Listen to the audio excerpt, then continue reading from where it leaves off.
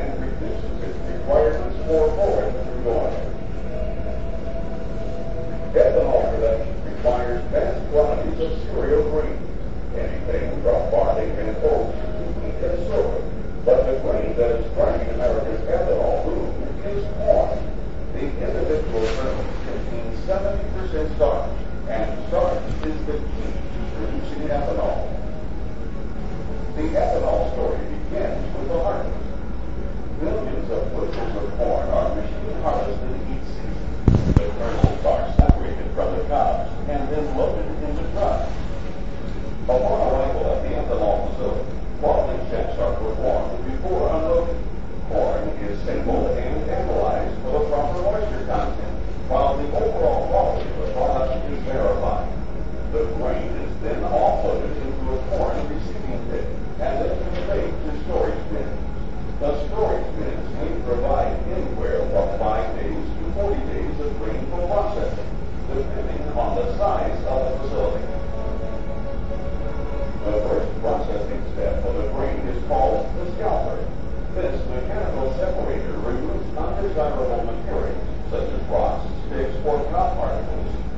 only clean product.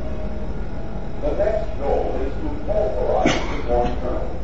A hammer mill pounds the grain into a fine powder or meal, exposing the starch that is needed to make ethanol. Next, the meal must be liquefying enough so that it can be pumped.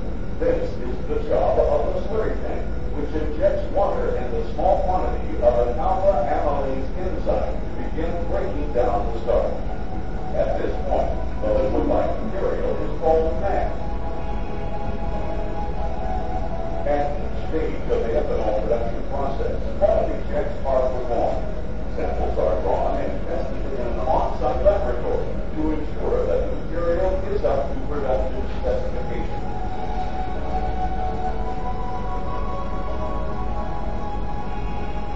In the mash state, the grain is now in a form that can begin its conversion to ethanol. The conversion begins with cooking of the mash, which is also known as liquefaction. Liquefaction is the conversion of starch to sugars through the application of heat and alpha amylase enzymes. The mash is pumped through a combination of cook tanks and heaters for 1 to 2 hours at temperatures ranging from 190 to 230 degrees Fahrenheit. The high temperature sterilizes the mash by destroying bacteria and other microorganisms. It also eases the process of converting the starch molecules to fermentable sugar molecules. Sugar is the base raw material that will make the conversion to ethanol possible. When the alpha amylase has achieved its maximum conversion potential, the mash is cooled and moved to the fermentation tank for the next stage, a combined process called saccharification and fermentation. Saccharification starts with the introduction of a second enzyme, glucoamylase, to complete the conversion of starch to fermentable sugars. As fermentable sugar molecules are produced, a biochemical process called fermentation begins. Brewer's yeast and nutrients for the yeast are added to the fermentation tank. The yeast metabolizes the sugar and produces carbon dioxide and ethanol. After fermenting for 50 to 55 hours, all of the sugar is consumed, and the mash is an unrefined mixture of water, solids, and about 12% ethanol. Many refer to this solution as beer. The next step in the process is known as distillation. The beer is pumped into a distillation column where heat is applied. As the beer boils, the ethanol evaporates to the top of the column as the solids and water falls to the bottom. Distillation continues through 3 different columns until the process is complete. At this point, the ethanol producer has another marketable product, distiller's grain. The distiller's grain comes from the leftover mash, or spillage from the bottom of the distillation column. By moving the spillage through a centrifuge, the solids are separated from the liquid. The liquid is evaporated to produce a syrup, then combined with the solids to produce distiller's grain. 2 feed products are made with the distiller's grain, both wet and dry feed. The wet feed contains about 65% water. It is conveyed to a storage pad and then loaded onto trucks for transport to local feedlots and dairies. The dry feed is first grounded to a large rotary dryer. This process cuts the water content to approximately 10%. After distillation, the process of creating fuel-grade ethanol is nearly complete.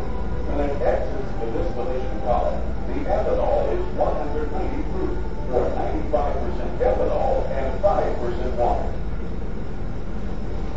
To bring this up to 100% ethanol, a paper phase molecular sieve or mold sieve removes the remaining water.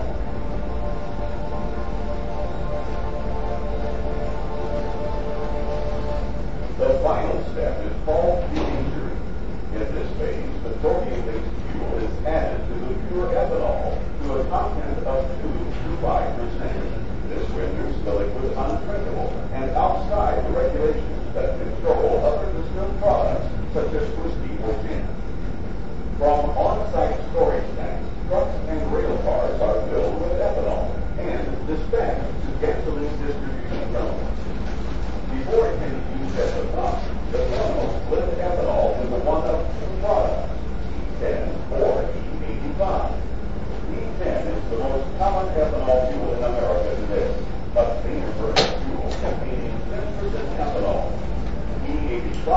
a highly concentrated fuel containing 85% ethanol and 15% gasoline.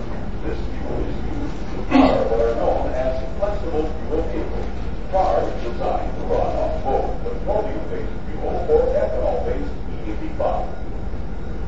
The world of auto racing is embracing ethanol for the edge it offers race cars, high octane.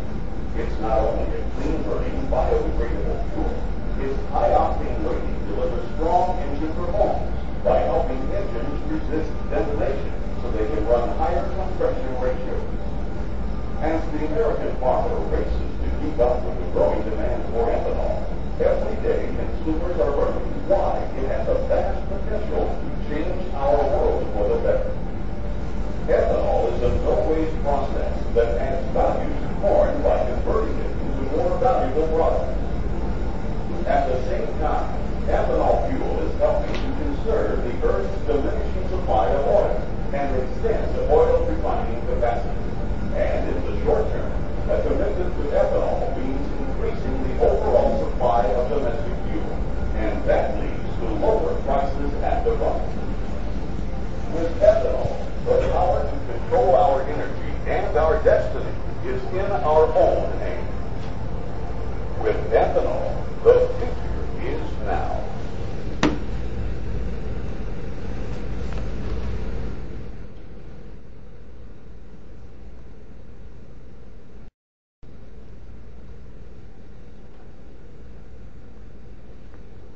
Okay, so that was a short video on the ethanol production process.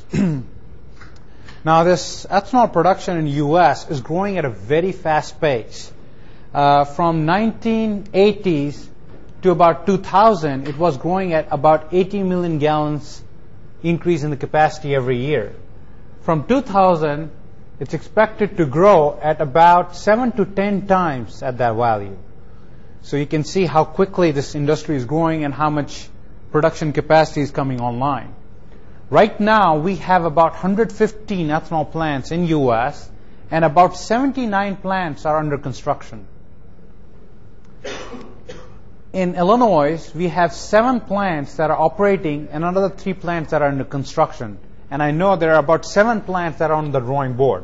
So quite a few plants will or potentially will be built in Illinois. And we need to grow in ethanol production because it has several benefits. Number one, it reduces dependence on foreign oil imports. It extends the domestic supplies. It's environment friendly, increases octane rating, increases demand for corn, stabilizes prices, and rural development. Most of these ethanol plants are coming up in these small towns, and every time ethanol plant comes in, there, in the plant itself, there are only about 35 jobs, but related to ethanol plant, there are about 200 jobs, direct jobs, that help the rural development part of this industry. There are also issues related to ethanol production. Some of the issues are water use. There are a lot of numbers on how much water is used for a gallon of ethanol produced. Right now, in a dry grind ethanol plant, we use about 4 gallons of water for every gallon of ethanol produced. And later I'll go into a little more detail as to where that water is used and how we can conserve it. Then there are questions about emissions or odor from ethanol plants. And then we have the whole debate about food versus fuel. We're converting all this corn, which is valuable food, into fuel. Low co-product value. About 33% of the corn becomes DDGS. And I'll go into DDG value. The value of DDG is almost similar as value of corn. So low co-product value. And then energy independence. If we convert all the corn that we grow in the U.S. into ethanol, we only meet about 20 to 25% of the total gasoline demand in U.S. Because every year we are using about 150 billion gallons of gasoline every year. So if we convert all the corn that's grown, we only reach about 25% of the annual gasoline demand. So it's not the complete answer. It's only an extender of our domestic supplies. Okay, so here's the basic process. When you process a bushel of corn, you get about 2.7 gallons of ethanol and about 15 pounds of DDGS. DDGS stands for distilled dried grains with solubles. So if you process 100 units of corn, about 33% becomes CO2 and is vented out, 33% is ethanol, and about 33% is DDGS. Here's the very simple schematic for this process. We start with corn, we grind the corn to reduce the particle size, add water to make the mash, and then we add an enzyme called alpha amylase that will break the starch down into dextrins. Another enzyme is added, glucoamylase, that will break the dextrins into sugars, and the yeast will consume those sugars and convert that into ethanol and CO2. And using distillation, we refine the ethanol, and then we have the co-product recovery to recover DDGS. Like I said, 33% of the corn that goes through the plant becomes DDGS. And DDGS, because it has high fiber content, fiber does not ferment. So whatever fiber that was coming in the corn gets concentrated here in DDGS. And because of the high fiber content, DDGS can only be used or primarily is used as a food for ruminant animals. Here's the breakdown of DDGS utilization from 2002 to 2006. And you can see about 83 to 87% of that DDGs is going for dairy or beef cattle, and about 13 to 17% is going for poultry and swine. So 85% of this material is still being fed to large animals. And where are the markets for these animals? All the DDG is being produced in the Midwest right now, where the corn supply is. But in order to feed this DDGs, you have to take it to either to Texas for the beef cattle or to California or New York for the dairy cattle. And the cost of transporting this DDGs is about $40 a ton. The price of DDGs lately has been about somewhere between $60 to $80 a ton. And 50% or more than 50% cost of the DDG is just transporting it to the markets where it can be utilized. On the other hand, if we change the composition of this DDGs, if we remove the fiber from this DDGs, it can potentially go for the non-ruminant animals, the poultry and swine. And that industry is a lot closer to Midwest. And transporting to these markets is only about $6 to $12 a ton. So just by changing the composition of DDGs, we can diversify the markets for it and probably get better value for this DDGs. Look at the price of DDGs. In purple is the price of corn, or in green is the price of the corn, and in purple is the price of DDGs. And these are values from Economic Research Service, USDA. From 1980s to 2006, you see that the differential between the DDG price and corn price has been dropping. Lately, DDGs is selling for a price lower than price of corn. Now, what does that mean? That means we send 33% of the corn through the plant, comes out at the back end at a value lower than the value of corn that went in. No value addition. In fact, you lost the value. And it took 33% space in the plant, so you were spending all this energy heating this material. You know, it was hindering with the enzymes to break the starch down and all that. And later on, we recover it at a value lower than value of corn. So we need to change that. And some of the emerging technologies that combine the plant biotechnology, biocatalysis, and process engineering are changing this process so that we don't have a DDGs that has very high fiber content and reducing the volume of DDGs. Because if this industry is going to grow and double in next few years, we will double the pile of this DDGs if we don't change this process.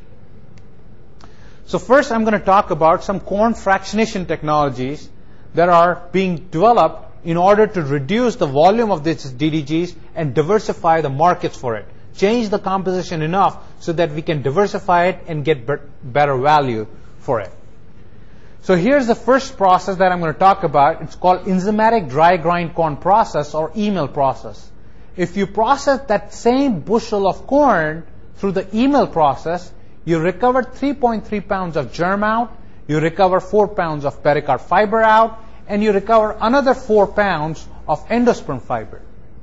Now, you're only getting 3.7 pounds of DDGs compared to 15 pounds that you were getting in the conventional process. Other benefits of doing this process is that germ does not ferment, neither does fiber ferment. By pulling all these non-fermentables out up front, you can increase the capacity of the plant and bring in more corn through the plant. And what you're putting in the plant or what you're putting in the fermenters is more fermentable substrate, more starch. Starch gets converted into ethanol and you recover the protein. So now you have a high protein feed with very little fiber in it, and the volume has gone down. And potentially this feed can be used for the non-ruminant animals. In addition, from the germ and fiber, you recover other high-valued co-products. For example, from germ, you recover corn oil. From fiber, you can recover these two high-valued co-products called corn fiber oil or corn fiber gum. This oil that we get from the corn fiber is very different from the oil that we get from the corn germ. This oil in clinical studies have been shown to reduce serum cholesterol. It's called compounds called phytosterols. And if you're eating this oil into food products, margarine, salad dressings, your cholesterol naturally goes down. FDA, in the history of FDA, has only allowed 11 health claims from natural products. This was the 12th claim that they allowed, that corn fiber oil reduces serum cholesterol. The other product is corn fiber gum, which has properties very similar to gum arabic. Gum arabic is currently imported in the US, is about $100 million market. And you can produce this product from the corn fiber fraction. Okay, so you get high-valued co-products, but we wanted to see how does enzymatic wet milling process compares with the conventional process in terms of fermentation profile and DDGS composition. So here are the fermentation profiles. We have ethanol and we have the fermentation time. Here is the profile for enzymatic wet mill. Here is the conventional process. As you will see, the enzymatic wet milling process was complete at 36 hours. The fermentation was complete at 36 hours, whereas the fermentation was still going on and went on to 72 hours for the conventional process. That means we increased the productivity of the fermentation. We were getting fermentation complete in half the amount of time as it would take for the conventional process. Why is that? Well, when we remove suspended solids from fermentation broth, which is the germ and the fiber, the mixing of the slurry is much better. And these solids are not hindering with the enzymes that want to break the starch down into dextrins. The heat transfer is much better, and the overall reaction kinetics are much better with the enzymatic wet milling process. When we looked at the composition of the DDGS, here's the composition of conventional DDGS, protein content of 28%. For enzymatic, it was 58%, higher than the soybean meal. And look at the fiber content, acid detergent fiber, it was 10.8 for the conventional, it is 2.03 for enzymatic. Now you have a feed product that's 70% less in volume, 70% less, has very high protein content, very low fiber content, can potentially be used for non-ruminant animals such as poultry and swine. Okay, next I'm going to talk about another emerging technology where plant biotechnology is playing a big role in this dry grind corn process and changing the corn itself that is used in the dry grind corn process to reduce the processing cost or the operating cost. How does this process work? So we start with this transgenic corn, which looks just like regular dent corn, but we don't have to add alpha amylase in this process. The enzyme is already there in the corn kernel. And what the company that developed this corn, the Syngenta Biotech, they have put triggers on this enzyme. That means only when this corn sees high moisture content and high temperature is that this enzyme gets activated and starts to break starch down into dextrins. So now you don't have to add alpha amylase in the process. So we compare this corn with exogenous alpha amylases.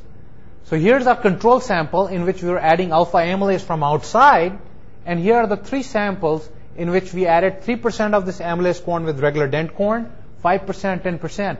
Again, no significant difference in ethanol production with this corn. That means the expression levels of enzymes are so high in this corn that you need to add 3% or less of this corn with regular dent corn and still get same amount of ethanol produced. The next step was to see what happens if we drop it below 3%. So we did a study, and again, 1%, 2%, 3%, no significant difference in ethanol yields. That means you need to add only 1% of this corn with regular dent corn, and you don't need to add any alpha amylase in this process. The DDGS composition for the 3% amylase corn or control treatment were very statistically not different, so it's practically the same DDGs that you'll produce from the conventional process.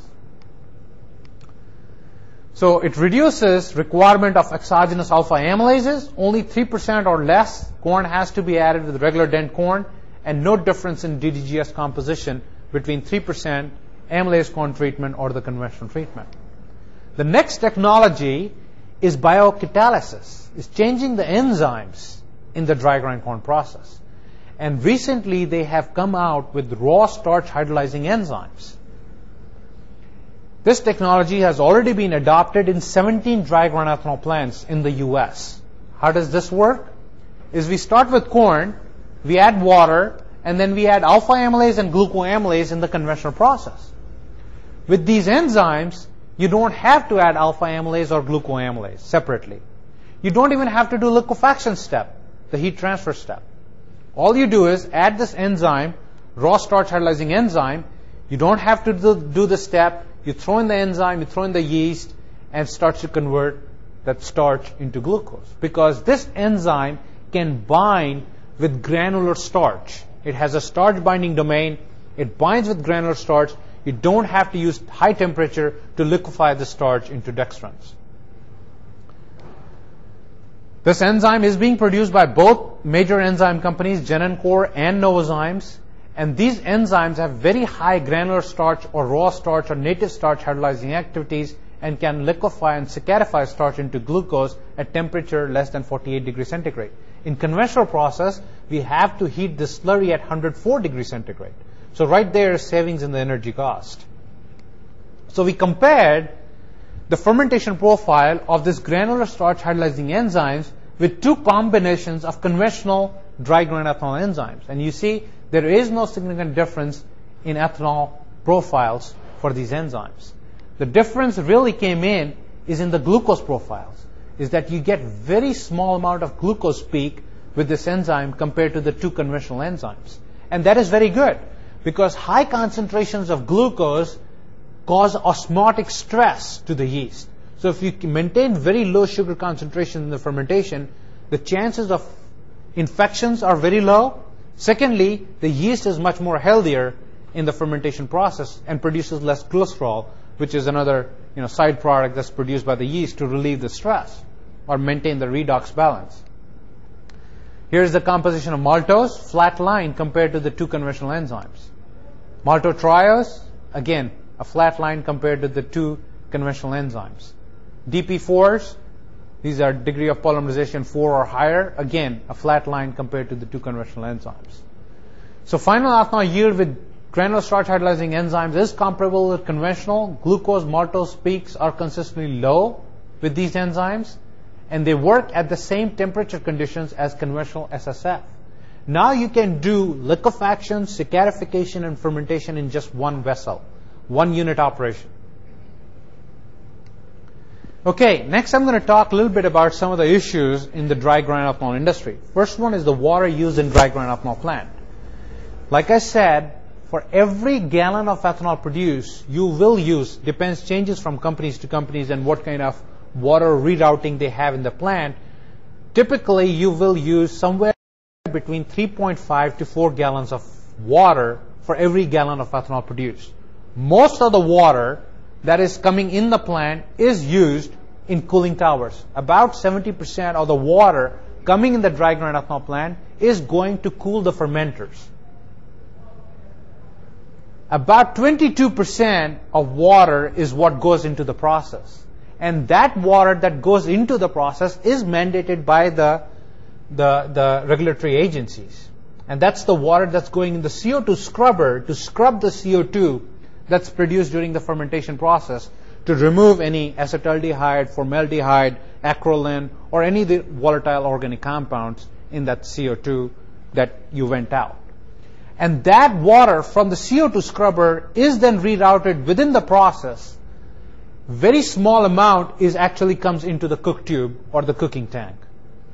About 10% of water goes as reverse osmosis, and that goes as a boiler feed. Whatever steam that's used in the plant, about 80% of that steam is actually recovered in the process. So you only have to make up. The makeup steam is the water that's going into reverse osmosis for the boiler.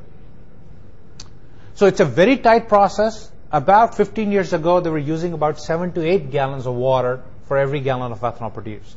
There are some engineering consulting firms that talk about reducing that water requirement from 4 gallons to about 1.5 gallons of water for every gallon of ethanol produced. And they're talking about maybe removing the cooling tower, the wet tower, to a dry tower. But I haven't seen that yet. It's just so far some presentations made by engineering consulting firms that builds these dry grind ethanol plants. Talk about emissions. Every ethanol plant is now required to put a regenerative thermal oxidizer. Is anything that is vented out has to go through this RTO to burn any volatile organic compounds. So right now there are very little emission or odor problems in dry grind ethanol plants. Now a little bit about food versus fuel debate. We hear a lot about corn being used for making fuel. Actually, it should be food and fuel, not versus fuel, because we have to figure out a way of making food as well as fuel. Look at the corn production and the use. The supply has gone up as well as the total use has gone up. But both of them, have gone up over the years. So really, there is no supply or demand issue here. Secondly, look at the growth of all the other demand compared to fuel ethanol demand. That demand for fuel ethanol in the last 10 years has grown to about 500%, but everything else, food, feed, export, that hasn't changed. That is only 3.9%. Of all the corn that's produced in the U.S., only 11% is going for food. Right here. Only 11%. Rest is all in the feed or export markets. So very small portion of the corn that we grow in U.S. is actually going for food. And as far as the feed is concerned, dry grind ethanol process has a feed product that comes out, the DDGS, in a conventional process. Finally, the future of ethanol. As I mentioned, if we convert all the corn that we grow in the U.S. into ethanol, we only make up 25% of the total fuel demand in U.S. So obviously, corn is not the answer for this biofuels. USDA predicted that corn can be used for making ethanol up to about 14 billion gallons, maximum 15 billion gallons. After that, cellulosic has to come online, because then if we go beyond 15 billion gallons ethanol production capacity, then we will start to dip into the food and feed market. But up to 15 billion gallons, there is no issue. And right now, we are close to the total capacity that we have is close to about 8.9 billion gallon, including the plants that are under construction and all that. But eventually, it will go up to about 14 billion gallons ethanol production capacity. So cellulosic ethanol has to come online, and that can be from the wood chips, switchgrass, sugarcane, bagasse, corn stover, cottonwoods, or municipality waste, paper. I think that's all I have for this seminar. Thank you for your attention. I'll take any questions if you have.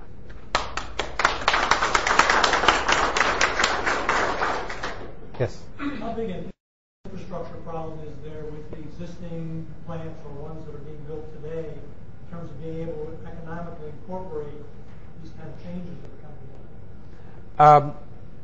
Are you talking about cellulosic or the ones that I talked about the earlier, Earlier. Yes, most of them are add-ons, or you can retrofit an existing plant to do these technologies. For example, raw starch, changing from conventional enzymes to raw starch, it's only a $3 million extra capital that you have to put in a plant, and you can convert it from a conventional to raw starch hydrolyzing enzyme. As far as the enzymatic dry grind process, recovering germ fiber up front, for a 50 million gallon ethanol plant, that's about $11 million in capital, and goes up front end of a dry grind ethanol plant. So you don't have to change the process that you have. You build an add-on module in front of this dry grind ethanol plant to do this recovery. As far as the transgenic corn is concerned, there is no change. Is that you just stop adding alpha amylase in your process, and you don't have to change anything else. As far as the cellulosic feedstock is concerned, that is a very different process because the pretreatment is different, the hydrolysis is different, the sugars that are produced are C5 sugars, xylanase and arabinase, and the fermentation of the organisms that are used to ferment those sugars into ethanol is different. So that is a very different process. So we're talking about another whole series of plants. You can probably combine it at the very back end where you're doing the distillation and the ethanol load out and all that. But all the upfront, the coming in of the feedstock and everything is very different. The pretreatment, the saccharification, the fermentation is all different. Yes. You mentioned that all corn together could be about 20 to 25% of gasoline. Right. Does this include all the efficiency improvements that are possible in the next? No. This is just simple conversion of how many billion bushels of corn we produce. For every bushel of corn, we get about 2.7 gallons of ethanol, and you do that. That's how I arrived at the number. How would you go with technology in that? Well, I'm using the current technology that gives you 2.7 gallons of ethanol for every bushel of corn. But yeah, there are some technologies, some advances, using high fermentable corn and all that. You can probably increase the number of gallons per bushel of corn. And then when you start converting the fiber into ethanol, that adds some more. But that might take it to maybe 30% of total gasoline demand. But that does not include the increase in the yield per acre of the corn hybrids. Yeah. Yeah, about the energy input and output. There are several disputes about the corn ethanol compared to gasoline. Mm-hmm. I read some articles that are talking about it's a negative, and other articles talking about it's a positive, a little positive, a little negative. Mm-hmm. So even for it's a positive, say we have more output than input, say 20% or 30% more input. Can you have some comment on this? I mean, which kind of I don't say the input and output and input ratio is beneficial to the promotion of corn ethanol? Sure. Yeah. Most of the negative studies that have come out are from Dr. Pimentel from Cornell. Okay. Yep. And Berkeley, Tad Patsick. USDA has very extensive studies. Okay. And they have shown, and these are all published literature. One was recently published in Science Journal. They have clearly shown that ethanol gives you about 70% more energy. All the energy that goes into producing a gallon of ethanol. That includes harvesting the corn, the gasoline you burn in the tractor, transporting it, converting that into ethanol. All the energy that goes into a gallon of ethanol, you get 70% more. But let's forget about that, okay? Because it's a very wrong debate. Do you know what the net energy balance for electricity is? It's only 35-40%. Are we going to stop using electricity? It's a very valuable form of energy. Same thing, liquid fuels are very valuable part of energy. Okay? You cannot burn a kilo of coal in your tank. You need a liquid fuel. So this whole debate of net energy balance is a wrong debate. But as far as ethanol is concerned, I can tell you there are multiple papers in published peer-reviewed journals that have shown. Previously, about 4 years ago, it was 34%, but some of the recent advances in dry grind ethanol process, right now, it's about 70% more energy from a gallon of ethanol that goes into producing that gallon of ethanol. Does that take into consideration energy for fertilizers? Everything. It includes the energy for fertilizer. Everything is included, yes. And very recently, the best paper that has done that is very recently published in Science magazine, where the authors looked at all the studies that have been, including the ones by USDA and Dr. Pimentel, and also the one from Berkeley, and they clearly show that their assumptions are wrong. Does this Yeah. also include the net balance of carbon emissions? Yes, taking into if- consideration exactly. The recent study from Crutzen and other The- nitrogen. The carbon balance, and that paper also talks about the carbon balance. When you take about gasoline, it's net, positive in carbon, amount of carbon you're producing. Ethanol is just break even, not that great. But cellulosic ethanol, in terms of carbon reduction, looks out much, much better. Yeah. In the modified corn used, what was your control? Was that the enzyme? It was the enzyme that you'll buy from enzyme company and then add it from outside, compared to the corn where you didn't add any alpha amylase. It was already there in the corn. Yeah. What's the difference in the wet grind ethanol production? How is it? Between what? Wet grind production? Oh, wet milling, you mean? In wet milling, what is done by big companies like ADMs and Cargill is that they'll take everything apart and then use the starch for ethanol production, but you can also use that starch for glucose production or high fructose corn production. It will go in beverage drinks and all that. So you're recovering everything, and then you take starch, which can go either for fuel production or for high fructose corn production. But that industry has not grown. It's a very capital expensive process. Okay, 100 million gallon dry grind ethanol plant and 100 million gallon wet milling ethanol plant. The difference in the capital cost for wet milling is you will spend about $250 to $300 million, whereas for dry grind ethanol plant, you'll spend about $75 to $100 million.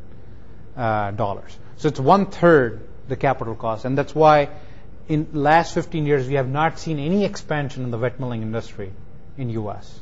And all the expansion has been in the dry grind, primarily for that reason.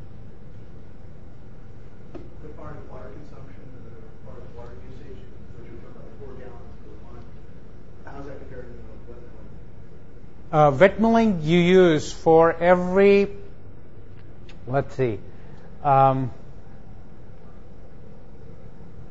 for every bushel of corn, you'll use about 7 to 8 gallons of water.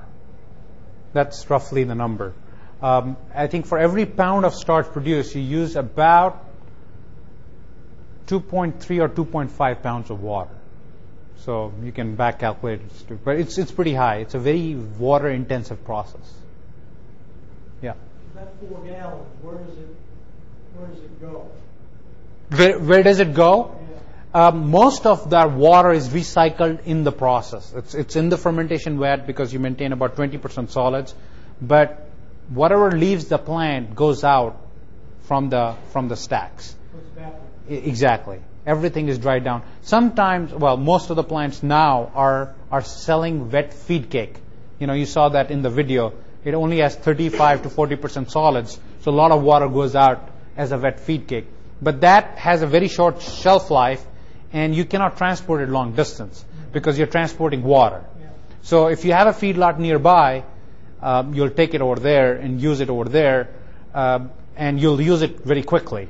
Within a week, it'll start to go bad. So if you dry it down, then it's a very stable product, what we call DDGS, and that can go long distances and can be stored 6 months or more. Have you found out on the quality of the DDGS as an animal feed? Is it a high quality feed, or do you have to mix it? I'm really not into animal nutrition, but I can talk a little bit about based on the work we have done with animal science here. It's considered a very good feed product, because of its high protein content for ruminant animals, for dairy and beef. In fact, in dairy there are some issues with the quality of the fat, and also in non-ruminants there's concern about the belly fat for the pigs and things like that. But I'm really not into that area, so I'm not going to speculate too much. Yeah.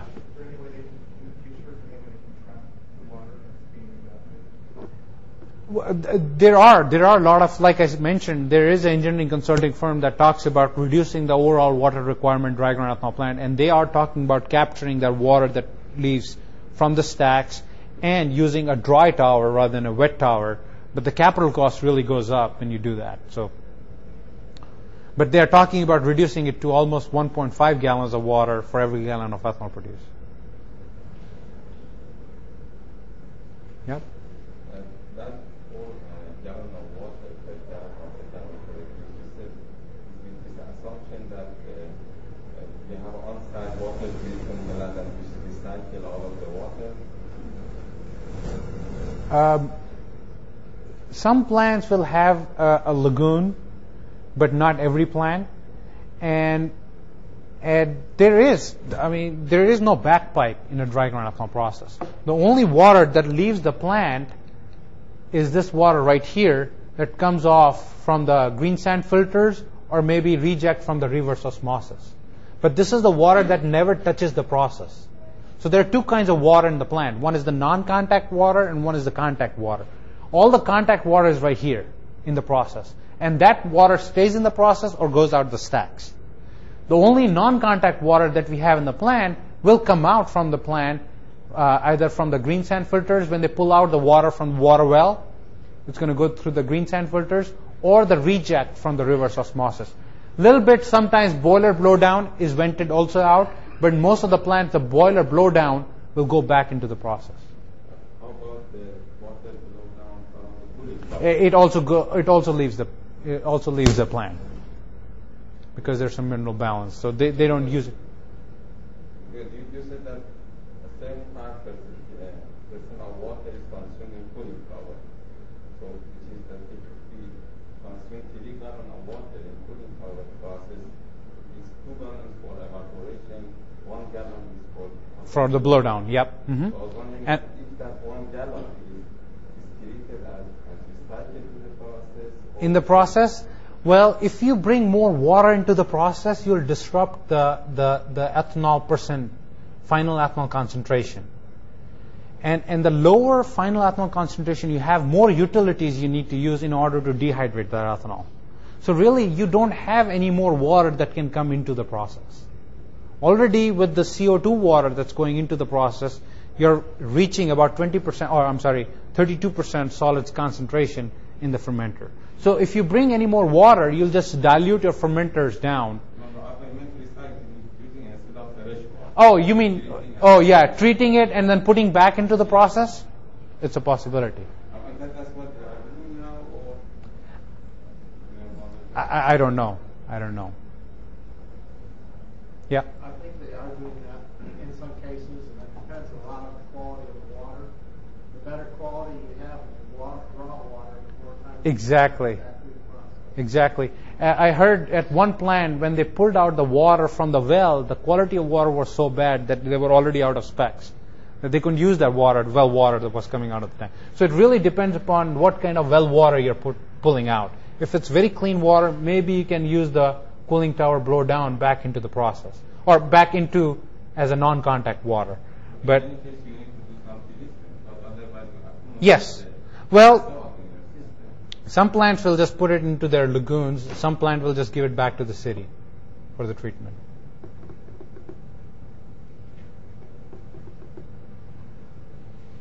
What is the price of that E85 roughly? Oh, I don't know. I'm sorry. I don't know what price of E85 is. Well, you can check. I think we have a gas station right here on First and Green Street. They're selling E85. I think it is. It might be even cheaper than a gallon of gasoline. I don't know what the exact price is. Yeah. I'm not familiar with gasoline terms, and I'm confused by one thing. They talk about the ethanol having higher octane, and yet I've also heard that E85 gas gets a lot less miles per gallon. Well, that's just the BTU value. The overall BTU value of ethanol is lower than gasoline. It burns cleaner because more oxygen is there, but the BTU, the energy value of gasoline or ethanol, is lower than gasoline. Yeah. So you get more miles per gallon. A little bit, yeah. Mm-hmm. What are the waste products of this process? You said they have lagoons, so there must be other waste products besides. Only water, only non-contact water that goes into that lagoons. Everything else either goes into DDGs or wet grains or goes out the stacks. Processed water does not go out from the plant. All the processed water is used within the process or goes out with DDGs or whatever goes out the stacks. It's all vented out. There are very few plants that are actually recovering CO2. and using it. The markets are very, very small, so only a couple of plants can flood the market. How much is carbon dioxide production? Like I said, if you're using 100 units of corn, 33 units will come out as CO2. Is most of that from the energy to heat the process? It's just the fermentation process, if you... It comes from the corn process. Exactly, yeah. Mm-hmm. Is there any studies to reduce the carbon dioxide formation during fermentation? Just carbon waste. Yeah, it's but this is the only pathway known for last, several hundred years, to convert, carbohydrates into ethanol. Any other questions? Well, thank you very much, Dr. Singh. Thank you.